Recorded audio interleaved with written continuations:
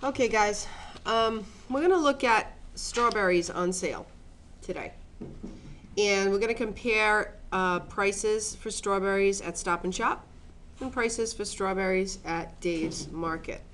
Okay, Stop and Shop has strawberries on sale for $2.99.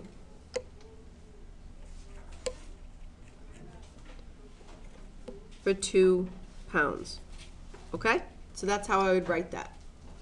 Anybody know what that's called? Yes?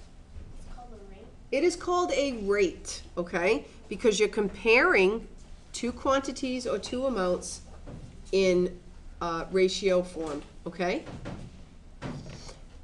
Dave's has strawberries on sale for $3.99 for 3 pounds. Part of the problem with this is I really can't tell how much it is per pound here and how much it is how much they are per pound here. So I have to go as low as I can possibly go, and I have to get that to what's called a what.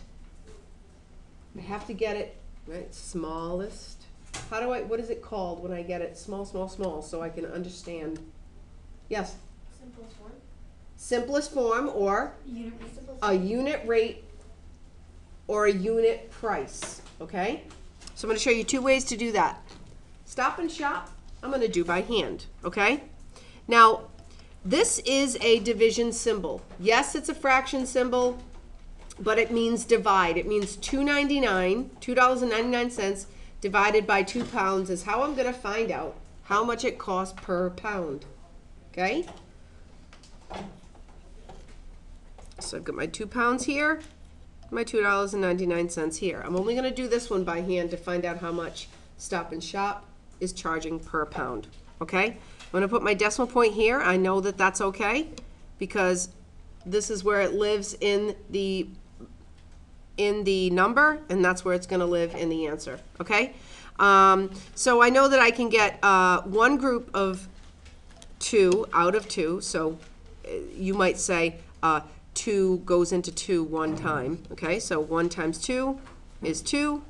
I subtract that because remember, division is a lot like repeated subtraction, all right? Then I'm going to just bring this 9 down, okay? What's my next step, Tyler? You have to figure out how many times 2 goes into 9. That's right, and how many times is that? 4. Beautiful job. So I'm going to put that 4 here. 4 times 2. It's going to give me 8, and I'm going to, once again, subtract. The steps just repeat. What am I going to do now, Yara? Bring down the other 9. Yeah, I'm going to bring down the other 9. Nice job. Thank you for your help. And how many groups of 2 can I get out of 9? Because, I'm sorry, 19. 19 is the number that I'm dividing now. So how many groups is that? 9. Yeah, right? 9 times 2 is 18. And I'm left with 1. I can't have a remainder in money. I can't. Leah? You add a 0. I can do that. You say add a 0, but really I can just put a 0 here. It doesn't really mean anything because it's really just a placeholder. But I'm going to use this 0 to try to finish this problem. So I'm going to just bring this 0 down here. And then I say, how many groups of 2 can I get out of 10? How many is that? Yes? 5. I can get 5 groups. 5 times 2 is 10, and I'm left with nothing. Now, in money, this could mean 2 different things. Can somebody tell me how much money it is per pound at Stop and Shop? Yes? $1.50. Yes. Good job. It's Yara, right? $1.50 is per pound. Good job. Per pound is correct. She took this 9, okay, she took 49 cents and rounded it up because of this 5, right? Excellent. Some of you might have put $1.49 per pound if you didn't round. In this case, you would still be correct, okay? Because now I'm just going to do Dave's on the calculator.